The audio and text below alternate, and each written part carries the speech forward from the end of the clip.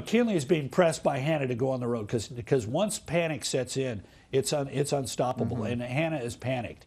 He's now by late July and early August beginning to believe, by God, we got a race on our hands, and he keeps pressuring McKinley, you got to go on the road. And McKinley says to him, you know, look, I can't do that. I mean, if I go on the road, he's going to get on a trapeze, and I'm going to have to, I'm going to have to mimic him. If I go on the road, I've been on the road before. I know what it's like. Hannah sends friends to go talk to him. He sends Charles G. Dawes to go talk to him. He sends a friend, Myron T. Herrick, to go talk to him. And finally, McKinley says, I've got to think before I speak. So what happens is people are already showing up in groups in Canton to see the major. So somebody, and I think that somebody is McKinley, says, let's make that my routine. Only let's get it organized. So these people don't simply show up on my doorstep and say, hey, we're here to see you. Let's set it up so that we know who's coming. Let's invite the people we want to have come. So it's not just the people who want to volunteer to come, but let's have them come. If it's a critical voter group from a critical state, let's know that they're coming, have them send us what they want to say in advance so we can edit it. Let's figure out what I'm going to say so that I've got remarks each time they show up. We'll have them met at the station. We'll take them under an arch to the courthouse square. We'll have them form up there. We'll have bands and all kinds of entertainment to keep them occupied. And when the moment comes, when I finish meeting with the last delegation, we know how long it takes them to march up Market Street. They can then come on the lawn. We'll have an organized program.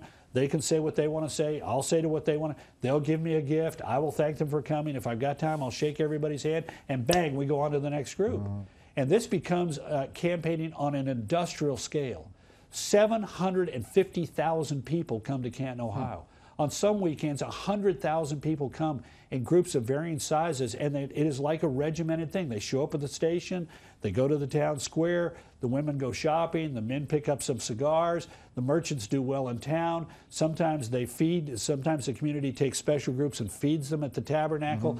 They have appropriate drinks for the men. If you're a wet, they got a beer and a sandwich, and if you're a dry, you get a cup of coffee and a sandwich. And they come through the major, and it's industrial in scale, but it is unified, organized, and deliberate. He knows exactly what he wants to say. The message is tailored to that individual audience and repeated back in their hometown papers and repeated by them when they go home. Well, I saw the major, and here's what he said to me. So who do you, which of these two men do you think addressed more people? Well, I'm convinced by the numbers that Brian sees more people. The estimate is 2 to 3 million people attended his rallies. He would go everywhere, and there were people. But he attracted spectators, and McKinley attracted supporters. People went to see the great man. It was targeted. And what he did was he in essence created an army, and his campaign was based around this principle. We want to create an army of people who will serve as our surrogates and our advocates.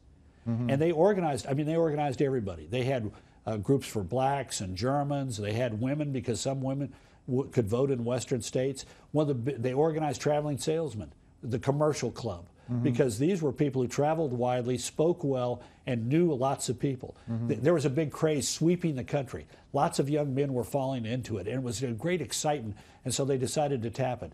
Bicycles.